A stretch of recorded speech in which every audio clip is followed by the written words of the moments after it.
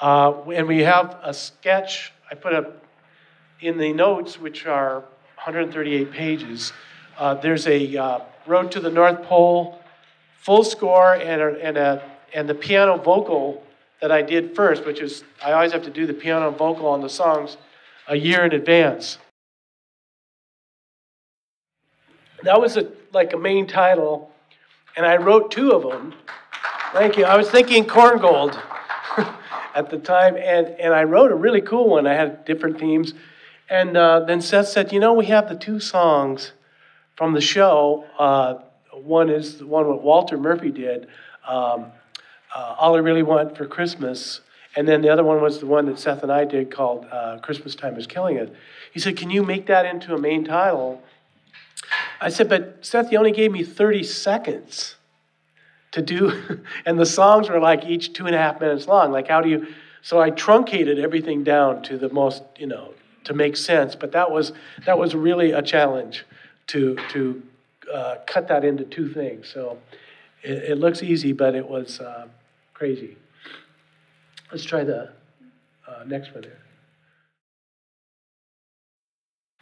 I just thought it would be fun to show you that because, like, in comedy, you'd think that you would hit everything, and I'm sure you've had other guests come in and talk about this, but I'm always a straight man. I never do anything funny. I never call attention to the jokes. It's much drier. Therefore, you're kind of, you know, it's a serious montage, and the character's driving, and it says, you know, welcome to Massachusetts, enjoy our potato-headed women. I mean, you know, that's funny. But if I was to go, you know, and do something to it, it would lose some of its coolness.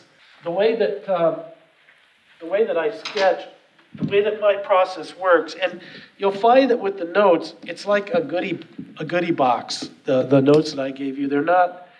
Lots of them are, half the notes are templates for people to use, because that's how I use templates. I try to think non-linear. One thing that's in the notes somewhere in there embedded is a thing like how to use iTunes.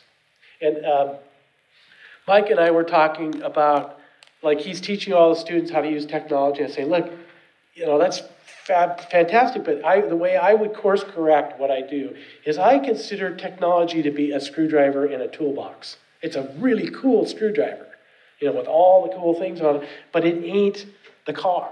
It's not, it's the screwdriver, it's the tool. What is the division of labor among your team?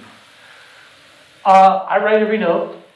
I interface with the gorillas at the studio, and it's my name says Ron Jones Music, and I do that. And what happens is that I'm doing a lot of work before the guys even get involved. You know, I'm like scoring and coming up with themes while I'm waiting for the notes to come from the spotting session, because there's a music editor, assistant music editor, you know, and they're giving me notes, like cute fashioned things, you know, when you start with this time code, go there with real time and all that. I get those notes. It takes about a day and a half to get notes, because we got 4 shows going on, you know, it's American Dad, Family Guy, Cleveland Show, and other stuff. So I'm waiting, you know. So while I'm waiting, I'm doing that research. I'm getting themes together. I'm getting all that. So I'm kind of got my toy box ready to go.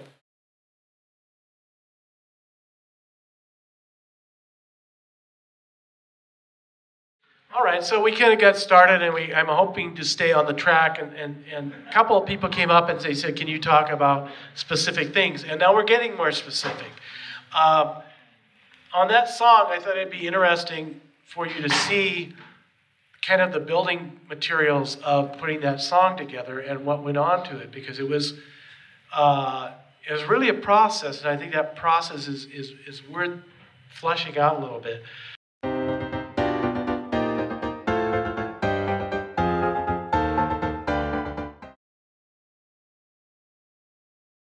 Music is freaking easy. You know, if I was running college, you would be done with your music classes in 3 months. As soon as you could do Mary Had a Little Lamb, I'd say, now let's talk about the shit that really matters. So the real stuff is eye to eye, and it's funny when we're spotting, Seth is sitting in a chair, and he's become more Howard Hughes-ish. Every year he gets a little bit, you know, nobody cough, you know, somebody wearing Weird perfume, get out of here. I mean, it gets weird, very weird about stuff. Since we're talking about spotting and going through the whole thing, so the way this is going to work is that first version is just going to be the show the way I get it. No music, just dialogue, no effects, nothing. Time code running on it. The next one is the orchestra, is the session. This one down here, not that one, but this one. And this clip will have the orchestra doing the cue at the session, and you'll see a picture in the background. And then on that same clip, it'll cut to the dub of everything.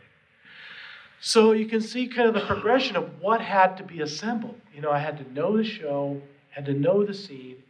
I had to instantly figure out a click, figure out what I was going to hit, do all this mechanics. I put also, there must be 4 pages of reading, 4 pages of books.